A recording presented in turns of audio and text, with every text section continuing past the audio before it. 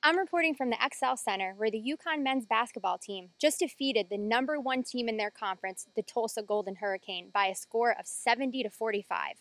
This was a very impressive victory for the Huskies.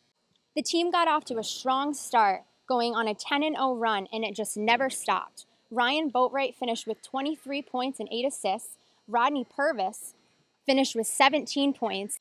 Daniel Hamilton finished with a double-double with 11 points and 11 rebounds, and Amita Brima had 7 blocks and 9 points. I got a chance to catch up with Coach Kevin Ollie and starters Ryan Boatright, Daniel Hamilton, and Rodney Purvis after the game, so let's see what they had to say. You know, them guys are executing, and it's not just executing when we plan, it's really the 2 hours in practice.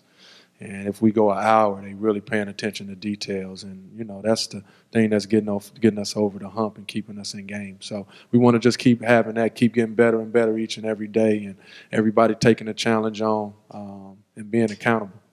Coming off a national championship, it wouldn't be right going to the NIT. So we just got to come out every game like it's our last game and not take it for granted, and play every possession like it's our last possession. That team killed us a few games back, I feel like we're a different team now. So just focus and practice, and having some carryover to the game. We don't got too much time left. 7 more games. Tough turnaround coming to SMU Saturday. It's going to be a tough road. It's a road game. We got to go out there and take care of business.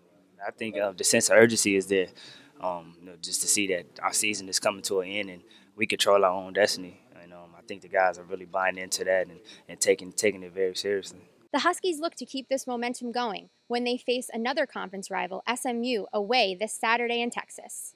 Reporting for UCTV Sports, I'm Cheyenne Baker.